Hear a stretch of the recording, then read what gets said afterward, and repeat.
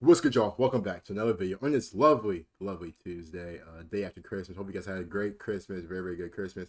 Like I said, I am a tad bit sick, so I do sound funny or I just start coughing randomly. Please excuse me. I'm gonna try not to do too much. Obviously, it's gonna be times it just happens, so that's my apologies. If you guys are celebrating Boxing Day, happy Boxing Day to you guys. Depending on where you guys are, things about UK and Canada, stuff like that. But yeah, if I look high, if I feel high, it's I'm trying to it's just sickness. It's all this. But I did miss you guys. I know it's been like a few days. I hope you guys did catch up with all the content. I know you guys did, most likely. Jochen Rindt. Obviously, we know about Jochen Rindt from the video. Obviously, he was a driver that unfortunately passed away from us at a young age. But shout out to Eddie Millwall. We are going to check it out. We are going to see what's on. As always, don't forget to like the video and subscribe as well, man. Appreciate you guys. As we are wrapping up the year, I appreciate you guys throughout the whole year, man. Honestly, you guys have been amazing, tremendous. Let's go ahead. Let's head into 2024, right? Yes, let's head into 2024. Let's kick butt. Let's start. Sorry, guys. I can't help it. I cannot help it. I'm so sorry. I'm trying to not. And the intro is kind of like pale, stuff like that. Now, one thing that gets you thinking is that had he survived the 1970 Formula 1 season, Jochen Rindt would have been 80 years old yesterday. But the thing is, Jochen Rindt won the 1970 Formula 1 World Championship. And if you know your Formula 1 history a little bit, you'll know that Jochen Rindt is the only person in history to win the World Championship despite being killed during that season. Dang. So with that in mind, let's look at how Formula 1's only posthumous world champion came to be. Now, Rindt's racing career got off to a shaky start. A bit of a lad in his youth, he was kicked out of school several times, and in his first race in 1961, he was black flagged for dangerous driving. But as time went on, he got better and became... Damn, my guy, what were you doing in school? You were just BSing, huh? Hey, listen, he didn't really care. He wanted just to race. But then you race and you get a black flag. Come on now, how often do we see black flags now? Like... more successful crazy. And ultimately became very successful in Formula 2. His first race in that series was in 1964 at Aspen, but his first win came while racing at the famous Crystal Palace circuit, where he beat Graham Hill. Now, it wasn't uncommon for drivers to race in multiple disciplines at this time, and Rindt was no different. In 1965, he made his second visit to Le Mans where his team won, driving a Ferrari 250 LM that he thought was so uncompetitive he was hoping that the thing would break down soon into the race so he and his teammates could then get paid and go home. Hey, and it almost happened. Be like that. At one point, the car like lost 6 of its 12 cylinders, but they managed to get it going again, and Rindt drove through the night getting back up to third while teammate Maston Gregory finished the race. Master Gregory. It was also in 1965 that Rindt had signed for the Cooper team, having joined from driving loaned Brabhams leased to him by the Rob Walker Racing team. But it wasn't a particularly successful season, given he only scored 4 points and finished 13th in the championship due to the car not being fast enough, as well as being unreliable. In 1966, things improved, finishing second at the absolutely carnage-laden Belgian Grand Prix and finishing third overall come the end. How many of you guys can actually name all of these drivers? The only ones I know is Brabham, Surtees, Rindt, Denny Home, Graham Hill, Jim Clark, Jackie Stewart, and Bruce McLaren. So that's what I guess that's what half. But look at the retirements, bro. Look how many retirements there was back in the day. Jeez, 45 points. I mean, obviously, I think if you won, you get like a point. But the retirements back then were crazy. Nobody was finishing races back then. But in 1967, he'd only finished 2 races, and both of those were a 4th place that meant another 13th place in the championship. So for 1968, he got himself a full-on Brabham factory drive, but the Ford DFV engine was now in use by most of the grid, and Brabham was still using Repco V8s that just weren't as good, and reliability was once again his enemy, as he would only finish 2 races all season. The first race of that season was in South Africa on New Year's Day, and Rindt was on the podium for Jim Clark's final ever World Championship win. Now, Clark would be killed at Hockenheim 3 months later, and Rindt was already backing Jackie Stewart's campaign of better safety in the sport, as well as also being a friend of Clark's. Now, being a German speaker, Rindt would deal with the infamous 14-mile Nürburgring circuit to demand better safety. And since he, Stewart and Joe Bonnier were all Swiss residents and the leaders of this campaign, the press and the drivers who thought that the campaign was useless, such as Jackie Ickx, called the three of them the Geneva Convention. At the same time, his popularity in Austria led to two racetracks being built. One was the Österreich-Ring, which we now know as the Red Bull Ring. So moving into 1969, Rindt joined Lotus, but was initially uncomfortable with the move given that it was a Lotus Formula 2 car that his friend Clark had been killed in. And in total, a Lotus had been involved in 31 accidents over the last 2 seasons, with his teammate Graham Hill being involved in 9 of them just by himself. Yeah, I wouldn't race a single car of theirs unless they fix it. I'm not finna do that. No. A Formula 2 car and Formula 1 after my friend Jim Clark just passed away. Plus, you guys have been in multiple accidents with this car. I'm real hesitant. But it wasn't Rindt that put together the deal. It was his manager, Bernie Eccleston. And Bernie knew that while Lotus cars were notoriously fragile, when they worked, Rindt was certain to be world champion. Brabham would have been safer, but Lotus would achieve the life goal. Keyword win. Win. There's a documentary you can buy on iTunes, and I think it's also on Amazon and other on-demand video services, called One Life on the Limit. It's a fantastic documentary. It came out in about 2012 or 2013 or so, and it details the safety improvements from sort of like the late 1960s all the way up until 2012, 2013 when it was released. And it's narrated by Michael Fassbender, and it's a really good documentary. I've watched it so many times while doing videos like this. But in that documentary, Max Mosley is talking about the paradox of a racing driver.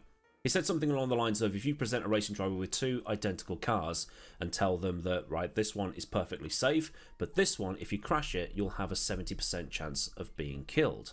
The driver will take the safer option. You're right. But if you then tell him that the dangerous one is about half a second a lap quicker, the driver is going to go, sod the safe one. Yeah. I want the quick one. Facts. And safety concerns really started in this season when Rindt and Hill were involved in a smash at the Spanish Grand Prix. Hill walked away from his, but Rindt had a broken nose and a marshal lost an eye. And then after the race, Rindt wrote a letter to his boss Colin Chapman, a letter that I only saw last night courtesy of Matt Bishop on Twitter. And in that letter, Rindt said, "Dear Colin, I've just got back to Geneva and I'm going to have a second opinion on the state of my head tomorrow. Personally, I feel very weak and ill. I still have to lay down most of the day. After seeing the new doctor and hearing his opinion, we can make a final decision on Monaco and Indy." I got hold of this incredible picture which pretty much explains the accident. I didn't know it could fly that high. Robin Hurd apparently saw the wing go but couldn't see the accident as it happened around the corner. Now to the situation, Colin. I've been racing in Formula 1 for 5 years and I've only made one mistake where I rammed Chris Amon at Clermont-Ferrand, and I had one accident due to gearbox failure, otherwise I managed to stay out of trouble. This situation changed rapidly since I joined your team. Levin and Eiffel Race F2 Wishbones, and now Barcelona. Honestly, your cars are so quick that we would still be competitive with a few extra pounds used to make the weaker parts stronger. On top of that, I think you ought to spend some time checking what your different employees are doing. I'm sure the Wishbones on the F2 car would have looked different. Please give my suggestions some thought. I can only drive a car in which I have some confidence, and I feel the point of no confidence is quite near. Kind regards, Jochen. That letter being dated the 9th of May, 1969. That's very interesting. Very interesting. But publicly, though, Rindt was a little less calm. On Austrian TV, he said that he blamed Chapman outright for the accident because Chapman had allowed those wings to break through him ordering them to be as light as possible. And he also said that dealing with Chapman was downright impossible. When asked if he trusted Lotus at this point, Rindt said that he'd never trusted Lotus and the relationship with Chapman was purely business. Jeez. But that year, Rindt was the only person who could get close to Jackie Stewart, being let down by typical Lotus fragility.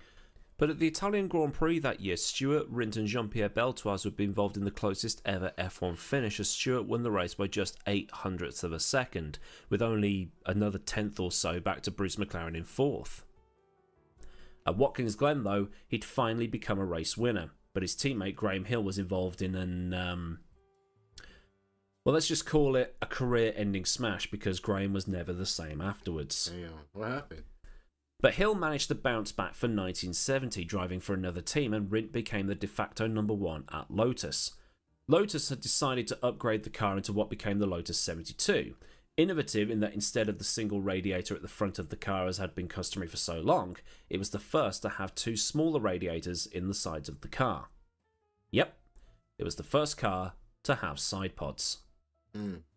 But it wasn't particularly good. It retired from its first outing at the Spanish Grand Prix, so it meant that Rindt had to use a Lotus 49 for Monaco, which didn't particularly work on the 1970 spec tyres that were being used at that point. But despite this, and despite starting 8th on the grid, he managed to claw his way up to 2nd, and then managed to overtake Jack Brabham on the final corner of the final lap to take victory. The next race was in Belgium, and he retired from that, but at Zandvoort, he got the 72 back. It was fixed, it was competitive, and it was the fastest thing on 4 wheels. And he went on to win that race at Zandvoort. But this is the race where Piers Courage, another friend, died in a car fire. Jeez. Now, this isn't the accident where David Purley stopped and got out of his car to help while the marshals stood around there doing nothing. Oh, no, that was a very similar accident 3 years later. But needless to say, after the Piers Courage accident, Jochen told his wife Nina that should he win the F1 World Championship, he'd retire from racing. Just 3 weeks earlier, Bruce McLaren had been testing at Goodwood and was killed there. Jeez. It was the 3rd friend that Rindt had lost to racing, and the 6th F1 driver lost in the period 1967 to 1970. You know, like, how, like, draining that is to, like, you're losing your racing, like, your racing counterpart to, like, your racing friends. Like, it just seemed like it's just left and right. Like I said, we know about how bad it was back then in terms of, like, the safety and, like, how the car, like, how just, like, the cars were and, like, F1 in general in regards to, like, their safety measurements. But still, though, like, if you're losing somebody left and right, that drains me. So I can't really blame Jochen for, like, wanting to retire after he won it, because, to be honest, I mean, you can't really be mad about that, because I would probably do it. I mean, but that's, you know, some people are just different because that competitive nature, like, you want to keep competing, stuff like that. But, like, if you're seeing, you know, people dying left and right. He was at the end of his tether with Chapman as well. While the Lotus 72 was the fastest thing on 4 wheels, his steering seized at Charade in France while practicing for the French Grand Prix.